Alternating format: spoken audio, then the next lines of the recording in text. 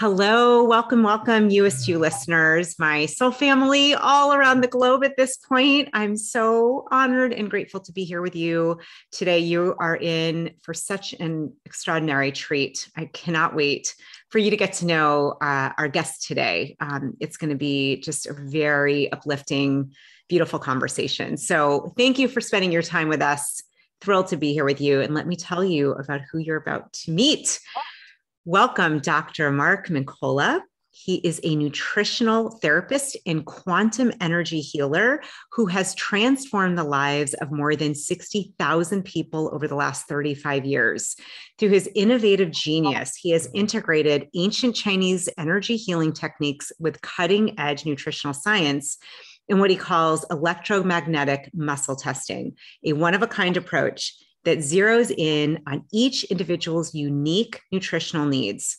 Dr. Mincolla was awarded the Divine Contribution to Humanity Award in 2021, and his movie was awarded the Best Health Awareness Film of 2021. He has authored 7 international best-selling books, amazing to date, and Dr. Mincolla has appeared on Dr. Oz, Better TV, WFXT, Fox 25 Boston, KCBS in Los Angeles, along with numerous national TV and radio shows and in regional and national magazines. We are also welcoming today Christina Vircillo Bresson, who has been in production, filmmaking, and visual storytelling for 25 years. After studying visual arts and earning a BFA from Rutgers University, Mason Gross School of the Arts, she began her career in post-production. In 2006, she launched her own production company in New York City, 3-1 Creative. Her own company's groundbreaking work has won industry recognition, including Promax, BDA, Telly, and Emmy Awards. Her company's high-profile clients includes most major networks and media branches, including Nickelodeon, MTV, VH1, Food Network, NBC, ESPN, and Scientific American. So honored to have both of you here today. I absolutely loved the film, The Way of Miracles. And also we'll just do a little shout out. I have Dr. Mincolla's book, The Way of Miracles, with my little bookmark.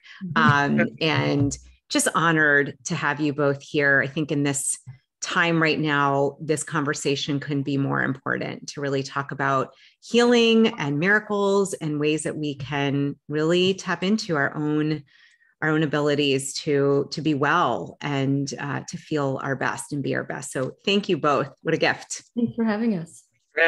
Beautiful to be here. Well, I thank you. I thought what might be helpful is maybe just to start, this film was really powerful. And I know, so we have interviewed, I know that it was, I believe it premiered at the Illuminate Film Festival, Christina, and Danette, who is actually a dear friend and has been on the show as well. And many of the listeners know about Illuminate Film Festival, but may not have seen the film yet. Maybe just to start with the impetus, how did you get the idea to do this film? What was it like filming it? And what did you learn from that experience? Because it was very, very powerful. Oh, well, thank you. Thanks for saying that. So Mark actually reached out. He was looking to tell his story, and he reached out, and I didn't know too much about Mark at the time. And I just started to look into all of his amazing work, his years of healing and his commitment to healing. And I was like, this is a beautiful story to tell. So, but what we also wanted to do was connect it to the science of today. We really wanted to weave in where the science is so that we could bring East and West together. And it was just a perfect opportunity to do that and share these healing stories, and I think it's the stories, hopefully, that change the hearts and minds of people. Yeah. Beautiful. Yeah. So Dr. Mincolla, I'm just, maybe you could share a little bit about your story. When did you start discovering your abilities to help healing at this level? This is one of those, like, tell us all about you and your whole life. I know that that's a big, wide open question. You can start wherever you want, but your gift is so precious. And, clearly there's just, it's just beautiful to watch, and would love to hear, how did this even evolve? You can start wherever you want. You know, a number of years ago, I just decided that my older brother was actually suffering from heart disease. He was 35 when he suffered his first heart attack. I was 22 at the time. And I was so stunned. I was so shocked. He had open heart surgery, and the whole thing blew my mind, completely blew my mind. But the way he was treated, his limitations in terms of treatment options and things like that, the way the physicians spoke to him, the way he was addressed, the way his situation was unfolded, was just absolutely something it's shocked me. It stunned me. And I just said, there needs to be a better way to deal with this. I was so blown away by my brother being sick to begin with, but then the way that he was being treated was so unacceptable to me. So I just thought maybe I should shift my major from business to nutrition. So I decided to shift my major in college from business to nutrition. I studied nutrition as best I could at that time. A lot of reference library work, let's put it that way. But I did my studying, and I just did the best I could to help my brother. And I counseled him. The first time I ever counseled anybody was my brother in the hospital. The long story short is my brother got better. He improved. He decided to start working out again and eating better and changed his life radically. But that was my first attempt at trying to make a difference to somebody. And I just decided that it made such a difference in my brother's life. It's such an incredible difference that I needed to do that more. So that started the whole program rolling for me. And then I finished my college work, my undergraduate work, my graduate work in nutrition. And I decided that I was going to do this for a living. The very first day that I showed up at work, there were like 10 people showed up at my door in the middle of Cohasset, Massachusetts. Now, who in Cohasset, Massachusetts knows anything about holistic medicine? Nobody. But it was just an incredibly mind-blowing experience. I'm opening the door, and people are knocking on the door. I said, where are these people coming from? But right from day one, we were crowded with interest. Astounding, really, really astounding. So I started working with people right away and started making a difference right away. But I just unfolded in the process. And my expectations were altered as I went along. It starts with compassion. The compassion, heartfelt compassion leads the way. So my compassion, my care about people, I care a lot about people. I have a heart. And I decided that early on that I'd listen to what I could through my heart. And if something in the world said, you can't do that, the world's expectations are so limited, they're so conservative, medical expectations are so conservative, so limited, so scientifically limited, if you will. I said, I can't go there. I got to operate from my internal place. My internal compass led me through the process. So if I thought I could help somebody and I used my intuition and whatnot, that's what I did. I used my intuition, my inner sense, my heartfelt nature took charge. And I help people right off the bat in ways that you're not supposed to be able to help people. So I developed a world. I live in a world where everything's different. And in my world, everything's possible. And I think Christina helped me tell a beautiful story like nobody else could have. She did a beautiful job capturing the beautiful nature of that story, that everything's possible. And our souls and our hearts are where we lead our lives from. And that's where magical miracles take place, at the deeper level of self. Oh, so beautiful. I'm laughing because first of all, I'm from Boston originally. When I was watching this, I'm like, he's got to be from Boston. I could hear a little something in your the accents. And I'm like, oh, I loved it. I was like, I wish I still lived in that area. It brought me home. And I love your story that, like, who would be into nutrition there? And then a lot of people, and you live in a world where all is possible. This is what you showed. And Christina, what you did such a beautiful job showing, where all of these stories where, we're trained to see some of those situations, those health crises, is like, how is she going to get better? She's not going to be able to, or, there's a certain protocol, or we're trained to have a certain thought. And you could feel, Dr. Mincolla, your heart leading the way. I literally was watching. I have to be honest, I was like bawling during half of it. And then I would start to feel embarrassed. And I'm like, why am I embarrassed? Like, I'm watching you lead and heal with your heart. And it was really touching. It was really touching. Well, and hearts talk to hearts. Hearts always address other hearts. Oh, that's beautiful. I've never heard that my heart's like, yeah, I like that. It's resonating.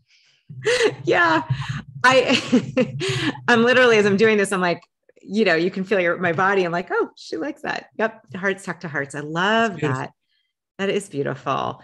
I'm actually curious if it's okay to talk for a minute. You brought up intuition. It's something we talk about a lot here. And for those listening, did you do anything to tune into your intuition? Do you feel like you're especially intuitive? Christina, I'm curious if your intuition cracked open while you were putting this together, because that's such a cornerstone of what you were saying is so part of this healing. Do you want to go first, Mark, or do you want me to go first? Go ahead. Okay. Well, I think that it's part of your intuition is being connected to a deeper part of yourself. And, just bringing it back to healing in the Western world, we are very focused on the material medicine, and we're not really dealing with the more subtle levels of self and going inward. And we have a whole part of this in the film where you're really building a relationship with your inner world. And that's done through a daily practice.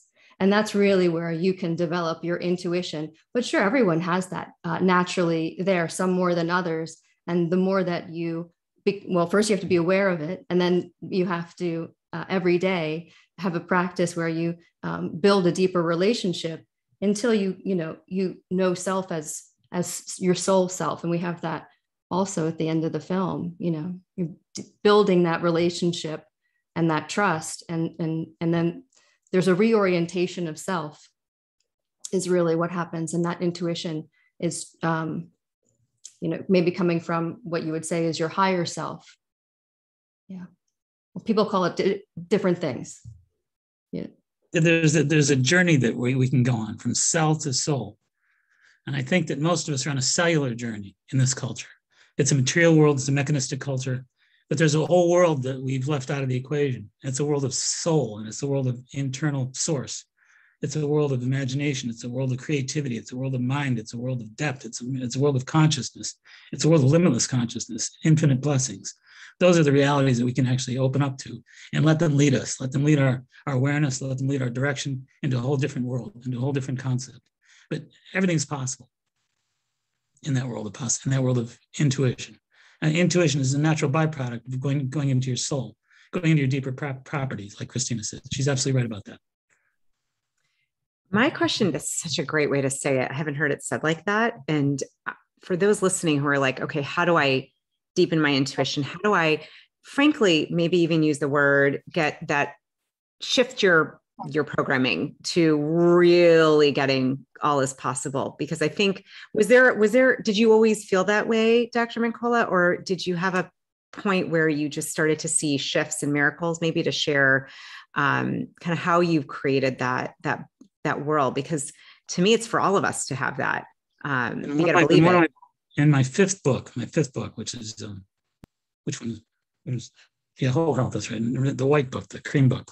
In Whole Health, I wrote an interesting story about, I was 12 years old. I was in the car with my mother driving up to Massachusetts. We lived in Binghamton, New York, upstate New York. Drove up to Massachusetts to see my brother. He and his wife just had their first baby.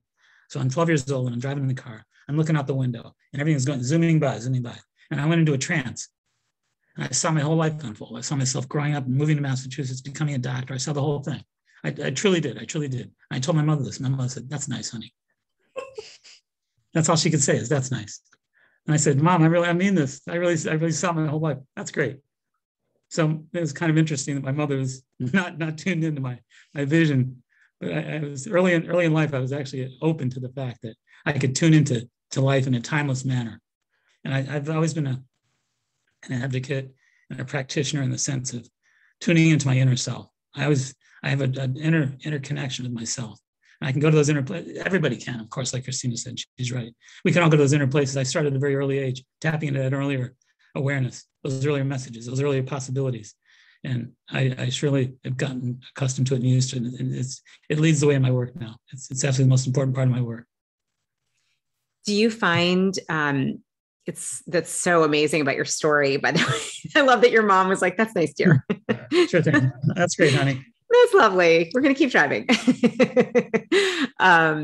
Do you at this point, well, I guess one of the questions, because I sometimes hear questions that are being asked, and what I'm hearing is, how do I do this? How do I get this inner world connection like that you have, and that you were talking, Christina, you have? What are some ways that we can do that? What are some, maybe call them tools, but things that you have done that have helped to build that deeper relationship with yourself and your inner world? Christina. So we touch on it briefly in the film, like maybe a couple lines. We didn't get to focus too much on in this film, but a lot of it's in Mark's book. But one of the ways is meditation. Really, you want to quiet the mind because we're so used to living our lives with chatter going on, our to-do lists, our constant, and that's what you want to take a break from, so that you can open up a space to allow your deeper sense of self to come through, not the your subconscious patterning that's constant chatter, which we touch on a little bit in the film. We call it, when you're in your beta brainwave state and it's your constant to-do list, and we do that throughout the day. And it's really important to have time every day to have quiet time, and that's really where you start to build that relationship.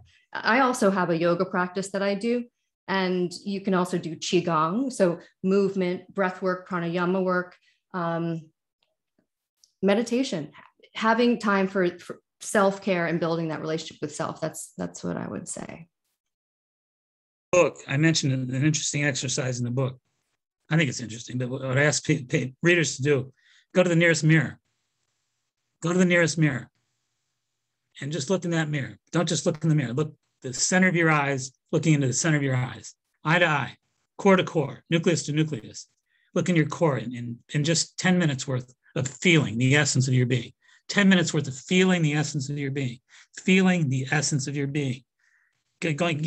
Tuning out all the noise, like Christina said, all the chatter, all the monkey mind, and just focus on the eyes. Look in your eyes and tap into the fact that there's a being there. There's a soul there. It's a matter of tapping into the energetic beingness, the energy of your beingness. Just feel it. Feel the essence. That's your soul. That's who you are.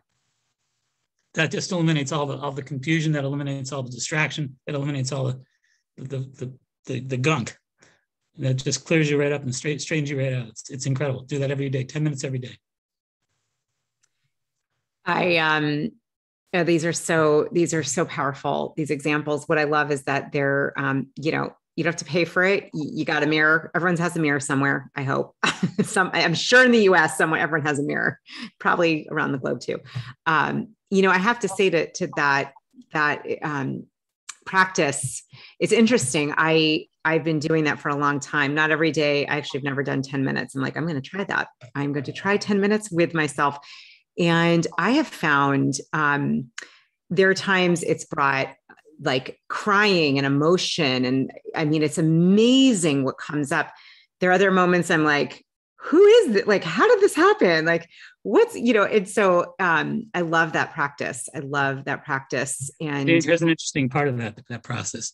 Look in that mirror, like we said, until you can see yourself. You see your soul. But then before you close your eyes, and before you turn away from the mirror, become what you see. Become what you see. Don't just see it. Become what you see. Oh, my heart loved that. It's like, do that. That's beautiful. That's so beautiful.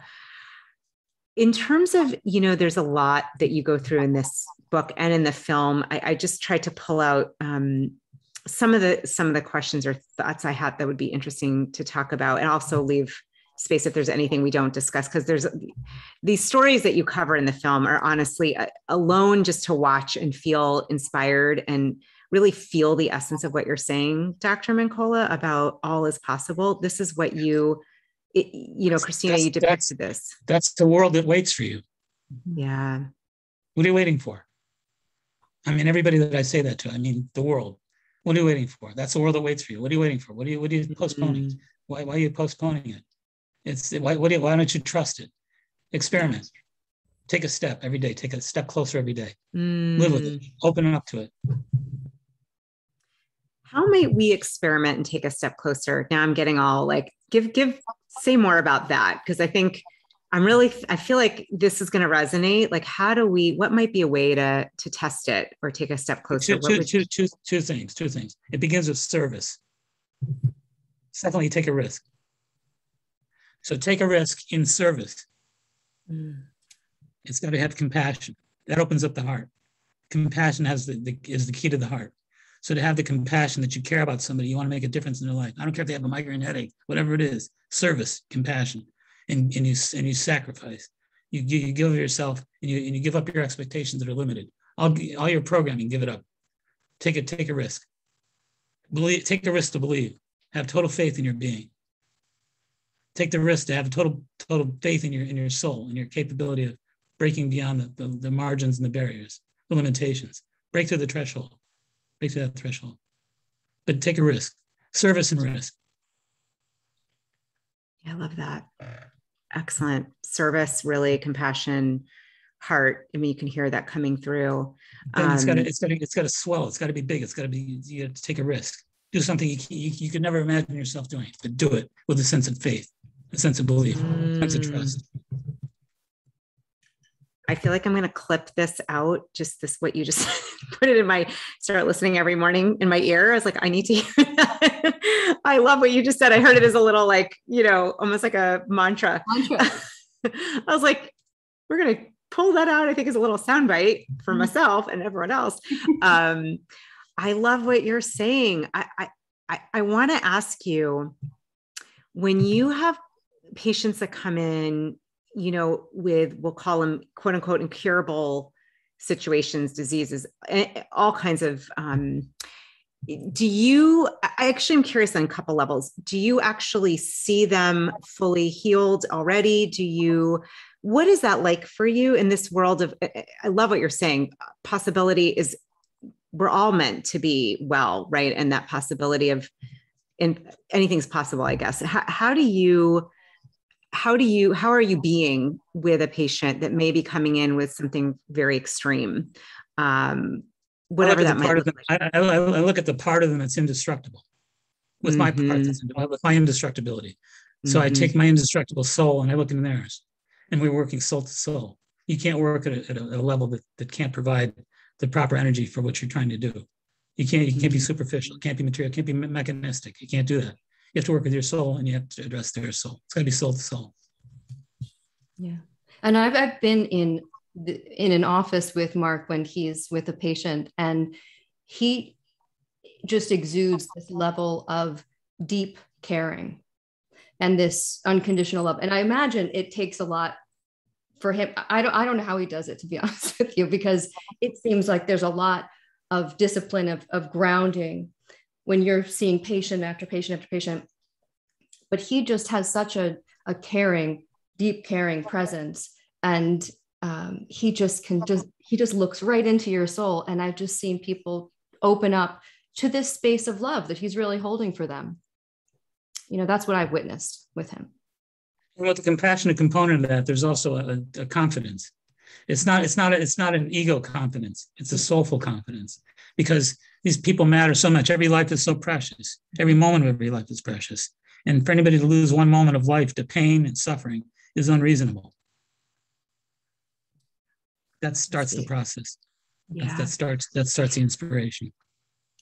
So my question is, how do we do this for ourselves? I know, because people have written into me, whether they're struggling with a ailment or, disease or anxiety or fear. There's a lot of all of that going on, or, something going on, whether it's a diagnosis or whatever that might be. So let's say if we're not, haven't had the ability yet to go see you, being with ourselves like that, how do you hold your, I have thoughts on it, but I'm curious what you would say to somebody, how to hold themselves the way you're seeing them. Because ultimately I would imagine that's, Two things. Number one, you want to make sure that you tap into the fact that there's two of you. There's not one self, there's two selves. There's an immortal self and an immortal self. Your mortal self is a sinner. It's constantly in error. It's a mess. It's always out of order. Your immortal self is always perfect. You have a soul. You have an ego, and as long as you're working within the soul self, there's limitless possibilities in terms of love and in terms of self-love. If I think about loving myself, I gotta love myself at the soul level, not the ego level. Souls are not very lovable. Egos are not very lovable. Egos are just not lovable at all. They really aren't. There's nothing lovable about an ego. There's a lot lovable about a soul. Soul has infinite love. It's infinite love. So to feel that love of your soul is to appreciate yourself and love yourself. That begins your process of openness, of healing. You begin healing with true love of self, and that's to love your soul. Beautiful. So it sounds like it's really getting, I love this. I haven't heard it said this way. The ego is kind of the mortal, the earthly soul versus the infinite. But the first step to healing is to overcome your identity crisis. You don't know who you are. Woo! Say that again. That I'm like the first step to healing is overcoming your identity crisis. You don't know who you are. Mm-hmm. Yeah. I always say re-identify your I. Mm-hmm. Who is your I? You say I all day long. Who is I? If I is ego, there's no love there. There's no healing there. Mm-hmm. There's only need. There's only need there. That's all there is need. Yeah. Wow. The ego is there, to protect you in some ways. Sure. So you don't want to be throwing so much judgment on it. It's yeah. But to operate from, that as true self isn't. You want to go deeper. You want to go deeper, and know that the part of your ego that is your ego self that is in these patterns that you might hate or have judgment for. They were there maybe for years to protect you, and it's okay. You can tell yourself it's okay. I think you begin by loving the soul, and then after a while you get good at loving the whole process. There was a quote in here that I just pulled out. I don't know the page. It basically was saying that what is healing? The quote was, what is healing? And it basically said, asking anybody, any kind of healer, in the end, it's love. I'm paraphrasing. It was like right here. Nope. The quotes all look the same. It's somewhere in the beginning of your book. I was like, woo, my body resonated with that. And so I guess my question to you is, to define or to really look at like that love, what I'm hearing, and I'm definitely resonating, is that love, as you learn to love your whole higher self, and then also the whole process, is it that love that you're seeing, Dr. Mincolla and Christina, from what you witnessed, that is the healing agent? Is that what we're really dealing with? It sure is. I mean, love is a transcendent potion. Love is pure transcendence. Love is heaven on earth. Yeah. And this is the thing that I think is interesting. It's something I've played with, is knowing that, then I've got to be really, really mindful. And I'm thinking for all of us, am I really being loving to myself with some of the things I'm saying or not saying, or frankly, and then, when I go to fear, how can I be loving in that state of fear? And how am I being loving to others? And even, it's so fascinating to me, because I would imagine it really does start with the internal. How much are you loving within yourself? I think the important thing is to become the love.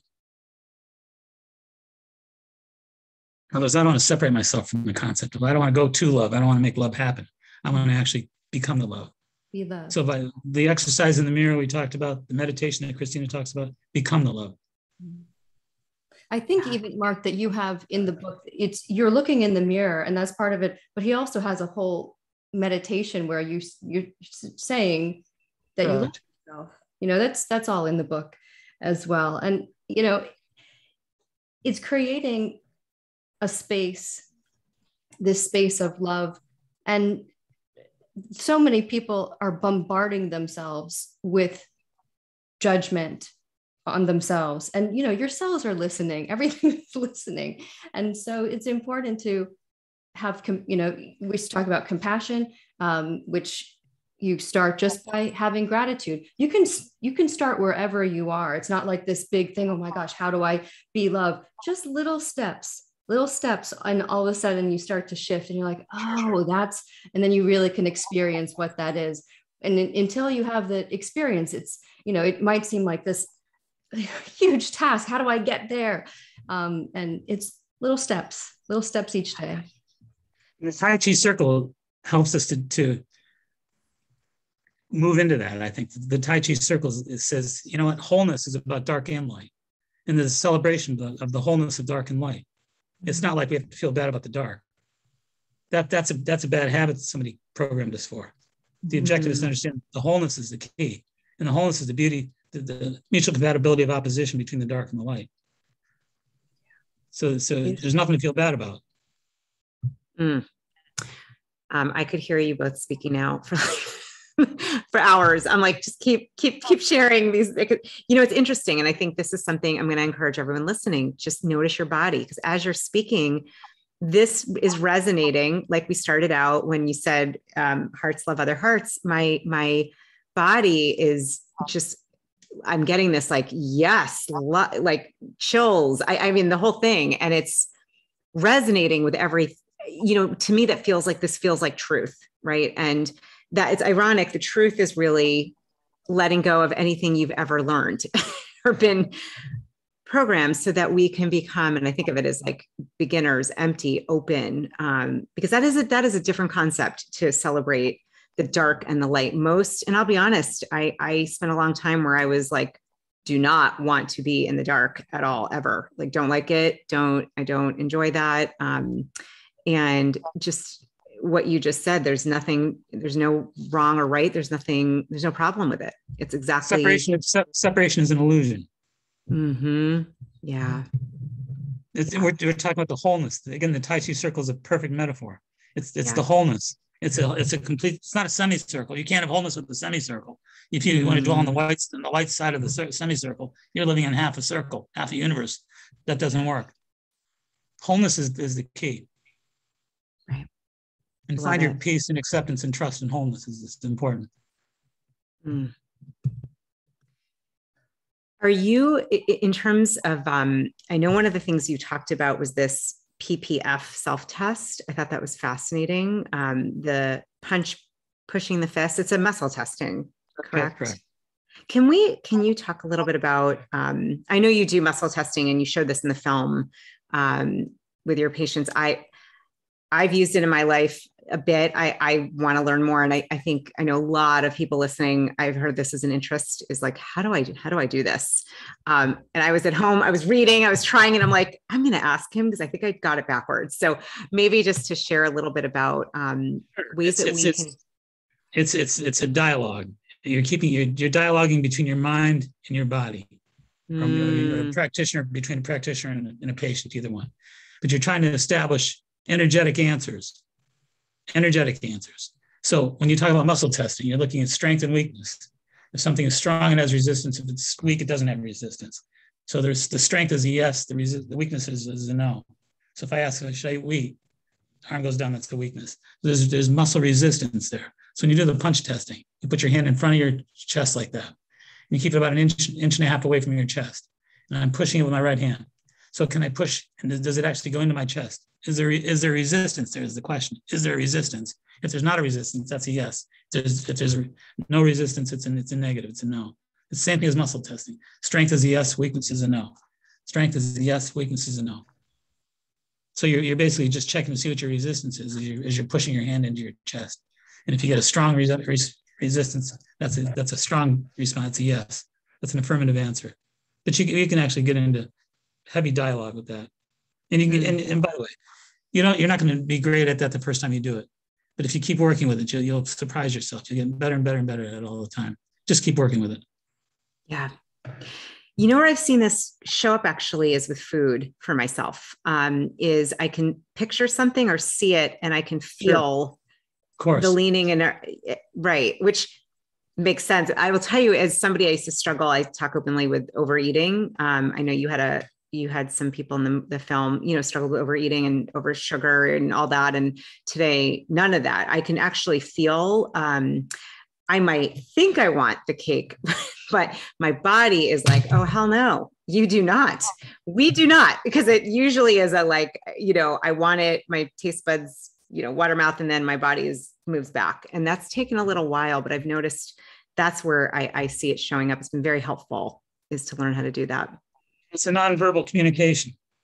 It's like you said about hearts speak to hearts. I think there's nonverbal communication that takes place all the time. So you're speaking through your heart, you're receiving information, you're transmitting and receiving through your heart, through your energy field, your biofield. We're with these active biofields. We produce a lot of response all day long, about just like you just said. You don't feel good about a food, probably leave it alone. Yeah, it's beautiful.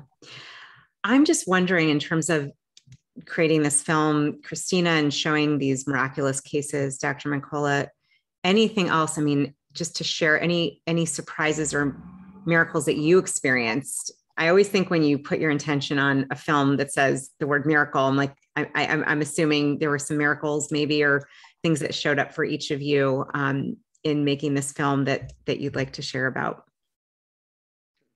Sure. I mean, once we named the film, it took on a life of its own, for sure. And it had an agenda. It had just the way it wanted to go. And as you know, as I'm creating it, and as a creator, and being in New York, I definitely could be a little bit controlling about how it's going to happen, how I'm going to do things. And so this film did teach me lots of valuable lessons. But that was one, was that I did have to learn to surrender and go with the flow of how, and tap into that even more subtle space of how this wants to go.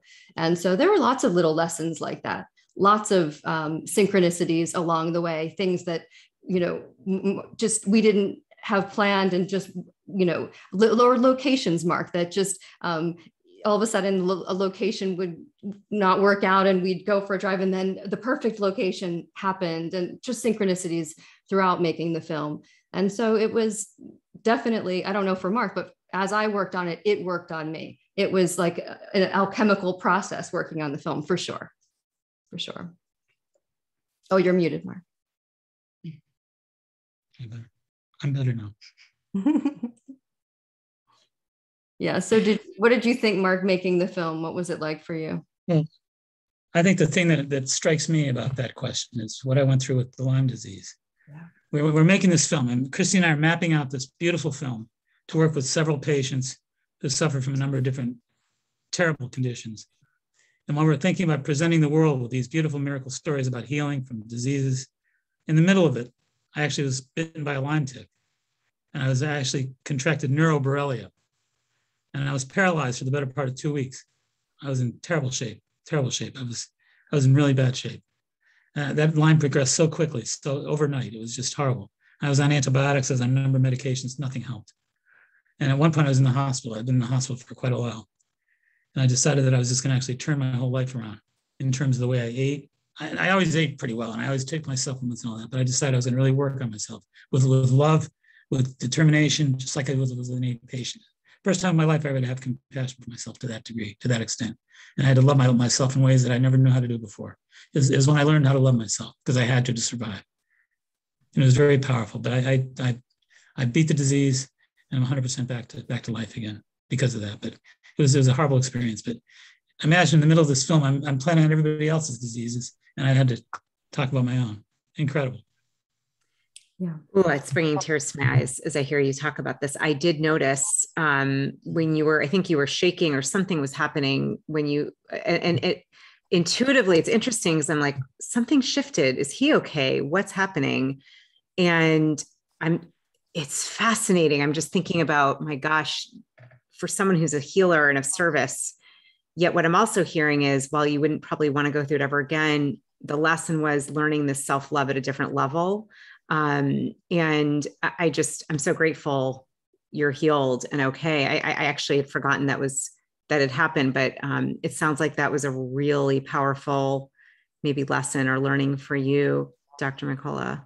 Sure it was, of course. It was all about love. And the other part of that is it helped me understand things about natural medicine that I didn't know before, because I was so focused, so intent on learning and growing and evolving. It was such an emergency scenario, such a powerful episode in my life. But I had to learn things that I never knew before. And I've applied those things to so many people since that time that have helped hundreds of people with new information, with newly inspired information. What are some of those? Is there any information that you learned firsthand that would be easy to implement for anyone listening who maybe? I mean, sure, simple things like for people with Lyme disease, there's a company called Nutrimetics. And I think they're one of the most remarkable companies. They produce a product that made all the difference in the world for me and for so many since then. that I never knew about that company. So, I mean, I think Nutrimetics was a great discovery for me, not to plug somebody, but they got a great product, and let them have the benefit, you know.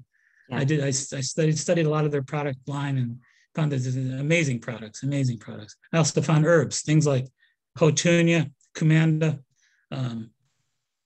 things that I never used before. Powerful herbs that are just immunologically so supportive, so powerful, so enhancing, that they make they're huge difference makers. Amazing. Wow. Yeah, thank you for sharing.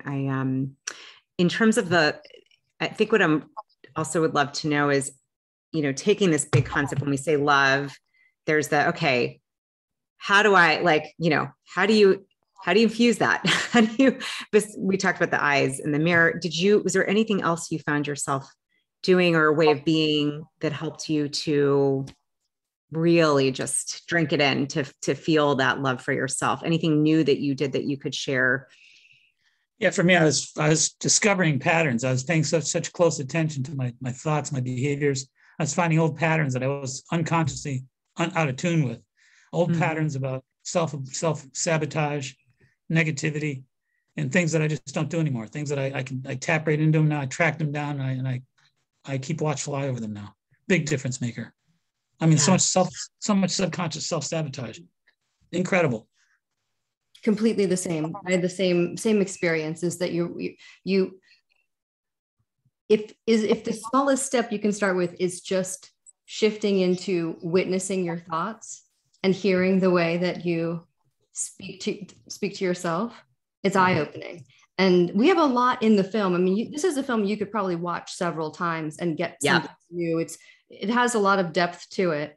And every time that I see someone that's watched it more than once, they're like, I got all this more information and this more gifts, or, you know, sprinkled in, you know, layered throughout that film. And when I was editing it, the answers were all right there. And I'm sitting there, and as I'm working on it, I'm thinking, yes. And just became the witness, and noticing patterns, and noticing, well, this isn't very loving. This isn't very, you know, so you can start pretty simply, you know, you don't need a lot of fancy stuff. It's just being aware. Yeah. Dr. Mincolla, were you going to add something? I just think that it's important. Christina brought up a great point. I just think it's important to, you know, consciousness is everything. And we don't have consciousness. We are consciousness. So I think that the more we tune into the fact that we are consciousness, the closer we get to tap into a lot of our interactive tendencies with ourselves.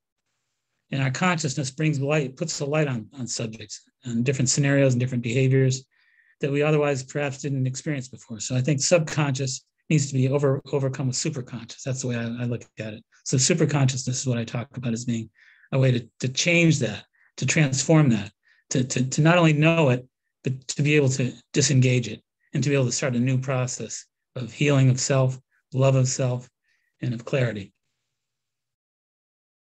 Excellent. Oh, it's so powerful. In terms of where people can find this film, maybe to share for a minute where we can, because I already know I'm going to get bombarded if we don't ask you that. Where can we find you? Where can we find this? I mean, I'm certainly going to watch this again and again. It is that kind of film, I must say. Like I thought I consumed it, and my whole being was aligned with it. And I feel like I want to watch it again and again. And it's just so inspiring. You can get a lot out of it by passing through again, if you want to do that. It's simple. It's on thewayofmiracles.com, which actually will direct you into a Vimeo streaming. So it's streaming on Vimeo, and in January it'll be up on Gaia. And yeah, but those are the two places where you'll be able to watch the film now. So when you can rent or buy it on Vimeo, and the book is on Amazon, the book's lots of places, you know. Beautiful. So one of the questions I always like to end with, and this is perfect for both of you, is I call them heart flares, where your heart, maybe there was a question I didn't ask, or there's just something on your heart that you'd like to share that's coming forth, you know, that you feel would be really beneficial, inspiring to everyone tuning in. And so I'll just very open-ended, ask if either of you have any heart flares or anything that you feel is on your heart you would like to add that I haven't asked you or that you'd like to share now. Christina. Well, when I was hearing a lot of questions from you, it's, where to start or how do we get there? And I guess I would just like to reemphasize, start where you are. Be aware of the space and what's right in front of you. And simple steps, small steps, daily gratitude practice. And that could just be just like how, you didn't record this part, but we started with a little intention on our hearts. Just by, even if you notice when you are in discomfort, to shift into a place where you're just witnessing that. And you just put your hands on your heart and have compassion for yourself. And have a gratitude practice of what else you're grateful for. That grows and will shift. And then the next thing will come forward that, maybe you're going to start a long daily, meditation practice or a yoga practice, or you're going to cut sugar out of your diet. Hopefully that's one of the first thing you do, but it's becoming aware and then developing a practice. And that's your gateway in, and it will show you the next thing. You build a trust there. It'll show you the next thing. Let's say that in this world that we live in currently, perhaps there's nothing more important than miracles right now. And I think that the message of the book, the message of the film, are not just about how to make miracles, but how to get in touch with the fact that you are a miracle. Everybody that watches the film, you're a miracle. Everybody that reads the book, you're a miracle. Tap into the reality that you are a miracle. And miracles aren't so far away when you start to realize that you're comprised of them.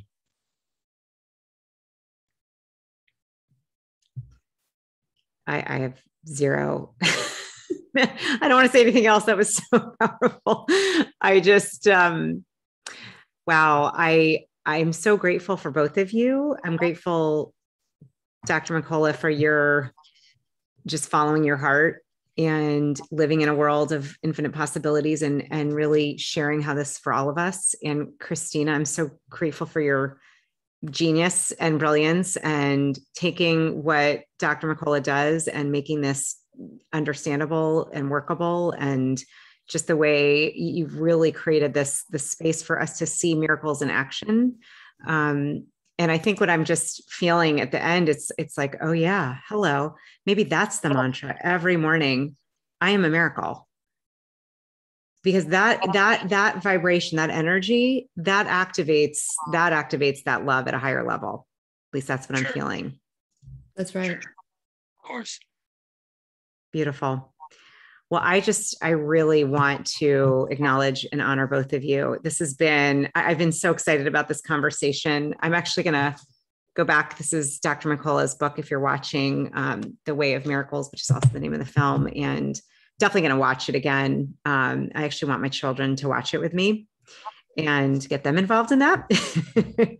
And I just thank you for sharing so much really beautiful wisdom that I know is going to resonate with everyone listening at a very, very deep level. And I think what you both said is so right. I can't think of a more important time right now is to remember we are the miracle. That just went right here. So thank you. And just grateful that you were here and to share Thank you, Julie. Your heart. Christina, nice to see you.